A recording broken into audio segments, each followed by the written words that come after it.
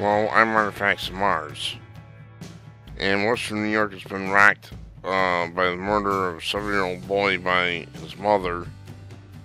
And what she's accused of doing is essentially stabbing him and then cutting off his head. NBC News wanted to know who Hanane Mouhib is and what set her off to murder her son, as sheriff alleges. Sheriff Todd Baxter said Mouhib called 911 on March 3. Sheriff says she complained about mental difficulties. Sheriff's deputies helped her to a hospital bed that night. Mouhib called 911 again on March 8th. This time, sheriff says her deputies made a mental health arrest and took her to RGH, where the sheriff says Mouhib stayed for 12 days. RGH is Rochester General Hospital. Now, what was she upset about those days? That's from their reporter. And Sheriff Todd Baxter, I don't want to get too deep into it, but she realized she was having some difficulties. These were self-induced calls, and she realized having a difficult time with her mental state. Sheriff says Mouhib left RGH on March 26th. I asked Rochester Regional Health, who operates RGH, about her care, but spokeswoman Veronica G.C. Brown says she can't talk about it because of privacy laws. We tried to learn as much about Mouhib as possible. And this goes on and on. Now, we'll take you briefly to the Rochester edition of the New York Communist Party newsletter, otherwise known as Democrat and Chronicle. And a pair of frantic 911 calls about a suicidal woman armed with a knife sent 3 deputies racing toward a town of Sweden home in western New York Thursday night. When they arrived, another caller urged them to hurry because someone had been injured.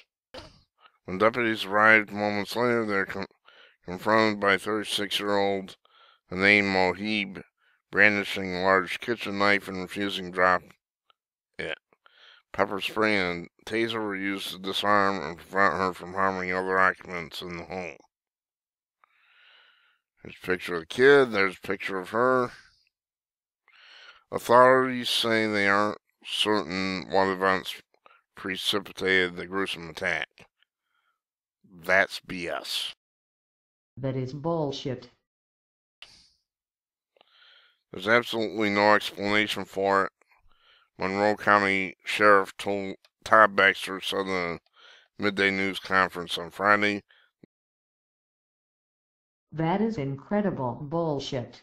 Word evil comes to mind, this is mother who took her own son's life. No explanation for it, huh? You, sir, are an idiot. Or you're a liar, one of the two. So, let's take a look at something here. Well, how do you like this? 0 indicators of anything religious, 0 indicators of anything cultural, said Monroe County Sheriff Todd Baxter. He's a liberal. I thought the last guy was bad, this guy's worse. Yes, of course, as always, but what about this? When you meet non-believers, strike their necks. Straighten the necks. Authorities persist in the assumption that Muslims in the U.S. don't believe that. Oh, baloney. It's getting mighty deep, and some Muslims, such as nurse practitioner Hanane Mouhib, keep proving him wrong. When does it occur to her, in whatever rage she was feeling toward her son, to behead him? The religious and cultural factors kick in at that point. Well, you think?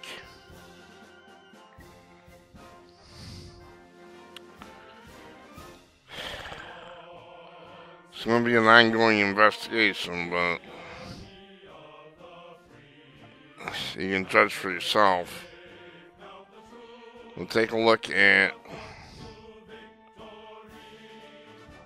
the Quran, Sahib International, so when you meet those who disbelieve in battle, strike their necks until when you have inflicted slaughter upon them, then secure their bonds and either confer favor afterwards or ransom them until the war lays down its burdens.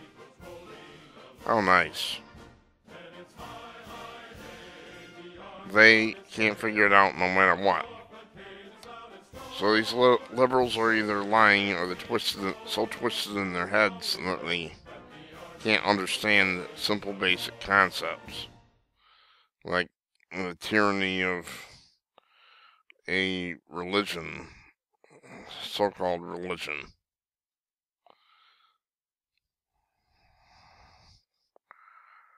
Unbelievable. I'm Artifacts of Mars. Thanks for watching.